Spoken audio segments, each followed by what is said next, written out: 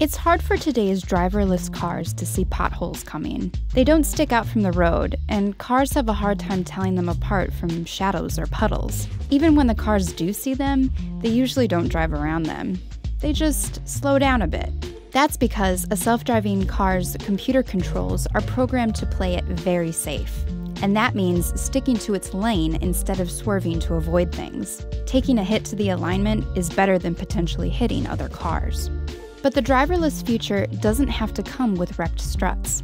Some production cars are already shipping with pothole detection that automatically adjusts suspension when a car passes over a big bump. Mercedes' version even uses cameras to see them coming. And driverless firms are interested in figuring out how to avoid potholes entirely.